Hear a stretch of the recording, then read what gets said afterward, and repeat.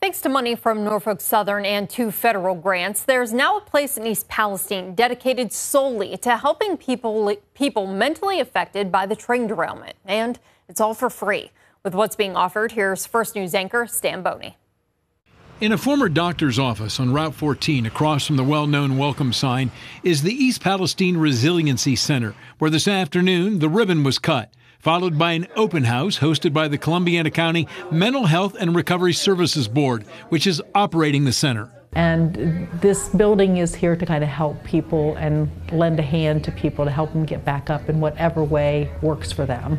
The services are free for anyone living in 4 zip codes around East Palestine who worked in the village during the derailment, or first responders who assisted. It's bouncing back, but it's also preparing you for what's to come, right? And making people and treating people, the whole person. They describe it as a holistic approach with a massage room, a children's room, and a room for yoga. There's counseling and support groups. Ashley Davis is a psychotherapist who provides Cedric, a support dog.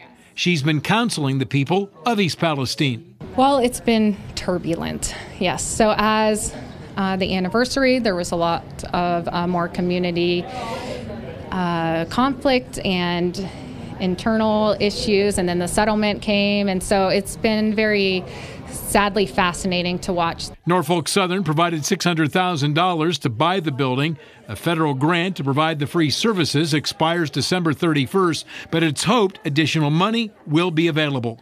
The long-term plan for the East Palestine Resiliency Center is to make it a full-service mental health and recovery facility, serving everyone in Columbiana County.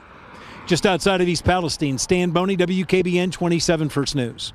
Hi everyone, I'm Lindsay Watson. Thanks for watching the WKBN 27 First News YouTube channel. If you want more video news, subscribe to our channel. And don't forget to download the WKBN 27 First News app for breaking news alerts.